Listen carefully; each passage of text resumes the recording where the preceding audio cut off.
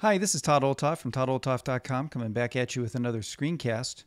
And this week we're going to continue our look at replacements for the number of services that are going to be deprecated with macOS Server. And today we're going to take a look at VPN. Now, one of the advantages of having macOS Server was the ability to use VPN to get back to your Mac and to do so over a secure line of connection. And so now we've got to find a replacement for that because that service is going away. Well, I did find an application called VPN Enabler. It's by Cut Edge Software, and the developer Bernard, who does a really good job of updating these things.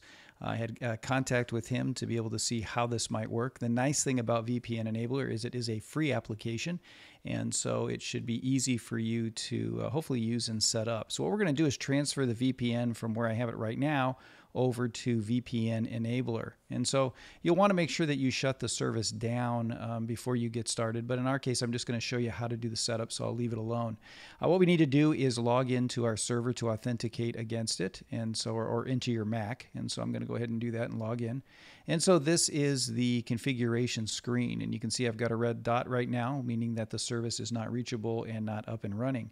Now, for configuring it, I can choose to do L2TP, right, level 2 tunneling protocol, or PPTP, which is the older protocol. And so I would use L2TP because that's the one that is the most modern and tends to work the best.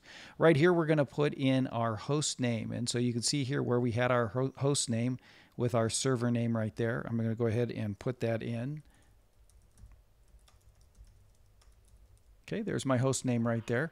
Now for DNS servers on here, what we're going to do is use the actual host name for the server that we're using. And so whatever it is that your Mac's local IP is, that's what you're going to put in here.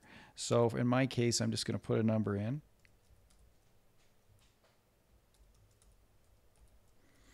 And so there's my DNS server name.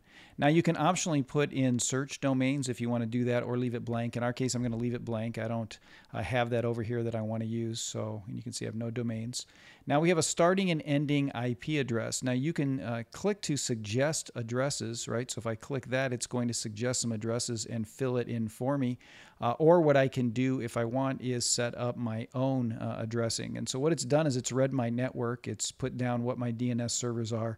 It's also put down a suggested network range. If I come over here, I can edit these addresses. You'll notice that it did give the same suggested range, 224.2254. So it did use the addressing that I had before, which is really nice because it fills it in automatically for me. Now down here, I can put in a shared secret of any kind. And so I just say set shared secret, and I can put that in. I'm just going to put a number in for right now. Just make something up, say save. So now I've got a shared secret that's in there. That's all set and ready to go.